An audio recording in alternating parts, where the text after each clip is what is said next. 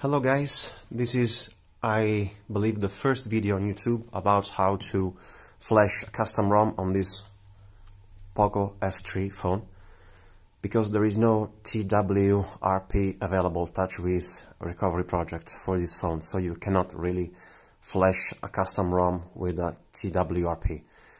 You will have to use fastboot method after you unlock the phone. So this phone, this very one, is already unlocked. I just did it. I forgot to film the event, but I will show you how to do it anyway.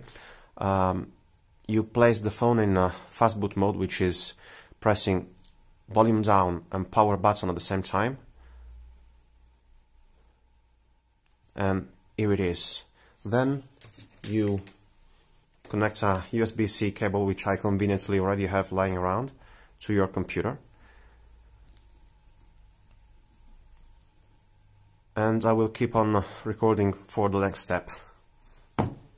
I am proceeding to look for the Mi Unlock tool. I use DuckDuckGo because I don't like Google search. Let's just use the first link.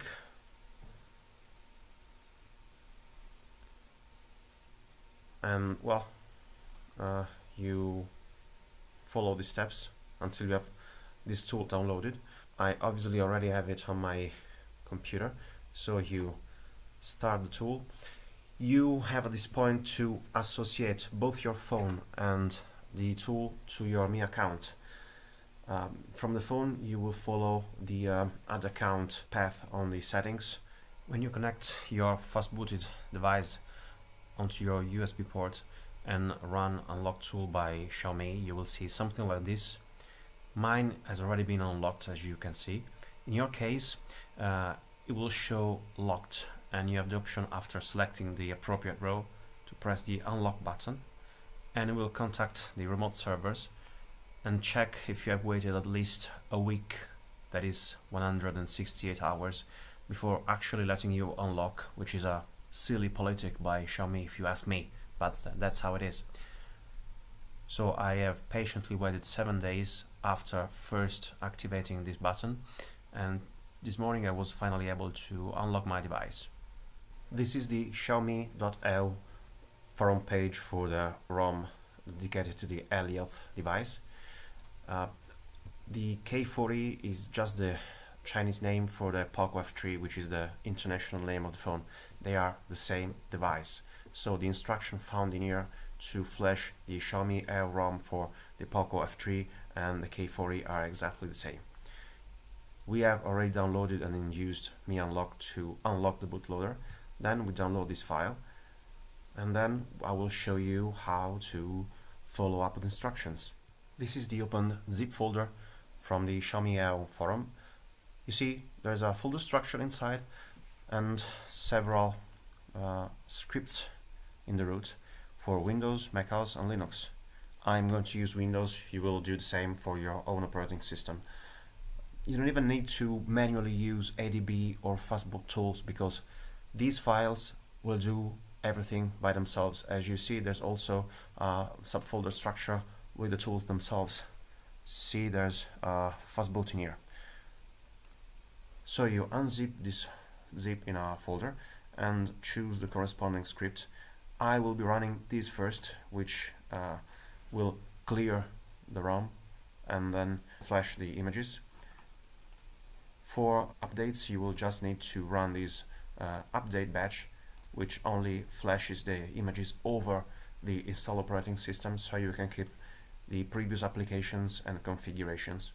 At this point, you can just double-click the file for your operating system.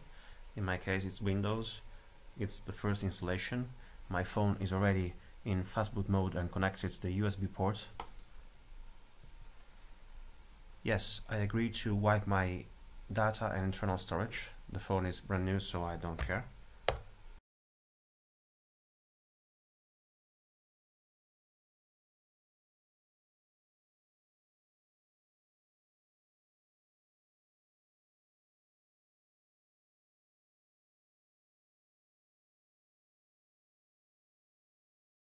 Okay, the flashing has been done.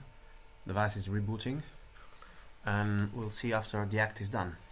I will detail the installation of Magisk to get root on your phone, which is maybe why you are doing all of this.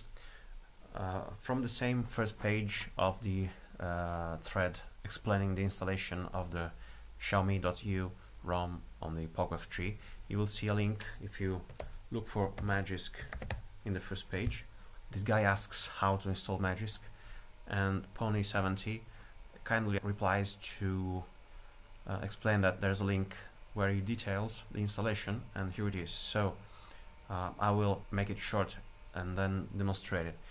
You get the boot.img file from the images folder. This is the one.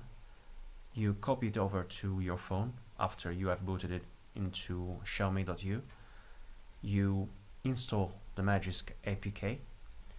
You have the application patch the boot.img image, so you can then copy over the patched boot image to your PC and use fastboot to flash the boot image back on the phone.